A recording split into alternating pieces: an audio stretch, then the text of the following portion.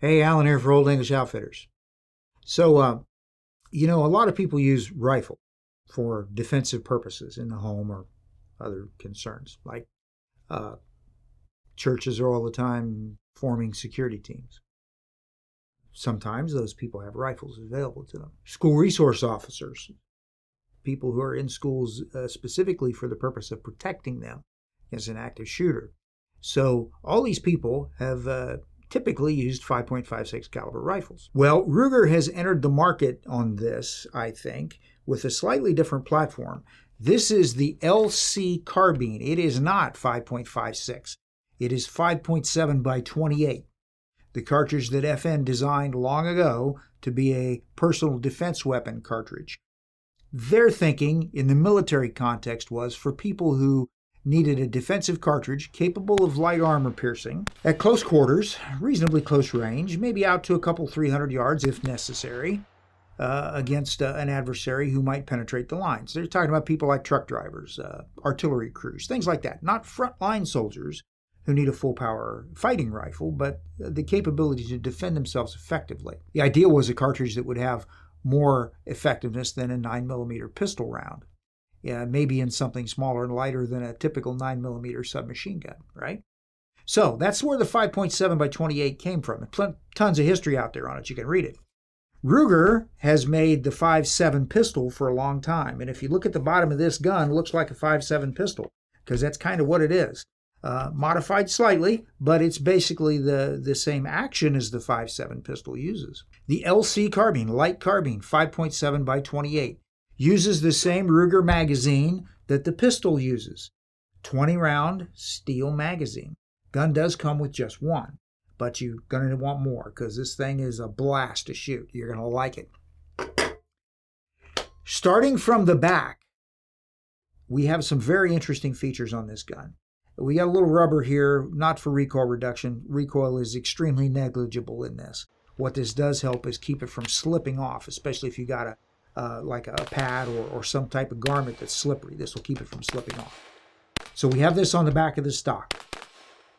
Little cheek piece here. This stock, squeeze this, is adjustable for length of pull. So it comes all the way out, all the way in, and several intermediate positions. For me, one of the intermediate positions worked pretty good. All the way in was a little short, all the way out just a touch long, but you got plenty of adjustment length there. Stock does something else. Folds sideways. Push the button right there, and you can fold it over out of the way. The whole thing's only 28 inches long, so when we fold this up, we're saving about, 6 or 7 inches. So it makes it very compact, easy to transport. By the way, it only weighs like less than 6 pounds. So very, very easy weapon to carry around. Stock lock shut. To open it, you need to pull the stock up just a little bit. Pull this that way to unlatch it, and then you can put it back where it needs to go. This can be configured to fold to either side, whichever side you want. Got a QD swivel mark point there and also on the back of the stock. The QD swivels on the receiver are on both sides. Got a nice Ruger fold-down rear sight, same sight that you find on their 5.56 rifle, basically. Windage adjustable. Folds down, pops up. Full-length Picatinny rail all the way out to a fold-down front sight, which of course is elevation adjustable. So just like an AR sight, windage here, elevation up front. Sights fold down out of the way. With all that Picatinny rail real estate, you can literally put anything you want on this.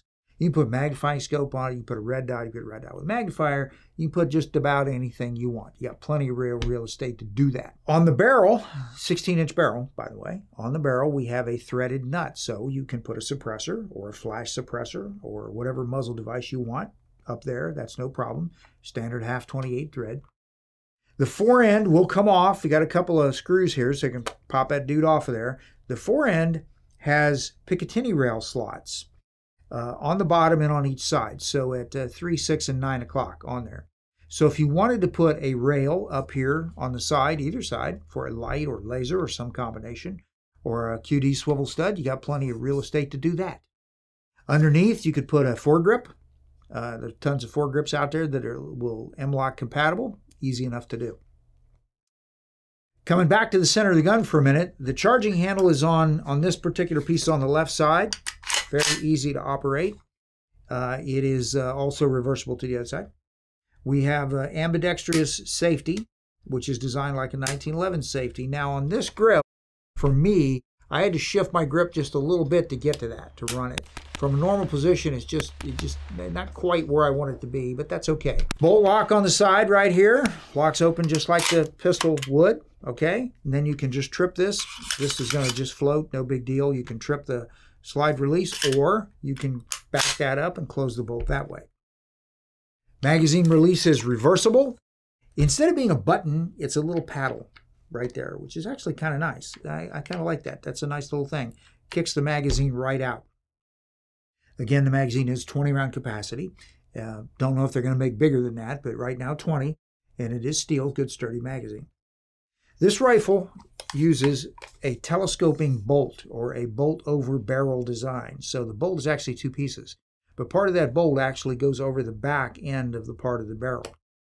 The advantage to that is you can put enough weight in the bolt to make everything work correctly.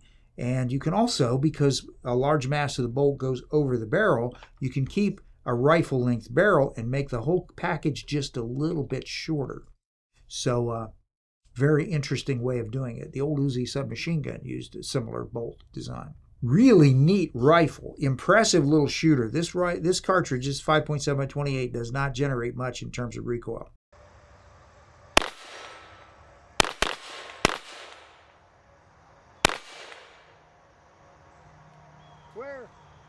Now, you can talk effectiveness of that cartridge all day long. There's tons of stuff out there on the net about it. There are people who compare it to 22 Magnum. Reasonable comparison in commercial loads as far as bullet weight and all that sort of thing. However, that cartridge does use a very pointed projectile, not like a typical Full Metal Jacket 22 Magnum. And it's a center fire cartridge. So it is reloadable, and you have more primer reliability than you have in a rimfire cartridge. So there's some things about it that make it worth looking at. I think this would be a great choice for a school resource officer, for anybody who needs a small light carbine for reasonably close range defense. This cartridge is going to work really well on varmints, groundhogs, coyotes, things like that. It's going to work really well out to a couple 100 yards. So you got some range and capability in this. Neat little gun, really neat little gun. Very innovative idea from Ruger. I did notice that this stock has a tiny bit of up-down play right there. Not a big deal when you're shooting it. Didn't notice it at all. No concerns, but it is there. If that bothers you, it's easy enough to just take this whole thing off, because we got our Picatinny rail back here. So this whole thing will just come off, and you can buy any other different kind of Picatinny rail adaptable stock setup and put it on there. So it's easily changed. Overall, I think they got some really good features here. This is going to be a winner. It's going to breathe more life into the 5.7 by 28, which has already seen some more life breathed into it. Ammunition is becoming more available. Prices are not bad for that type of thing. Probably never going to be where 5.56 is, but still not too bad in the overall. So, and there are some choices: varmint rounds, Full Metal Jacket, stuff like that. So the Ruger LC carbine, we like it. We think it's going to be a winner. It's definitely worth a look for you if you're looking for something with the capabilities that this has. A brand new product. We're going to start seeing them. As always, please check with us for current price and availability. That's what we have for right now. Come take a look at them, see what you think. We appreciate you watching. Thank you very much. And we'll see you next time. I'm Alan for Old English Outfitters.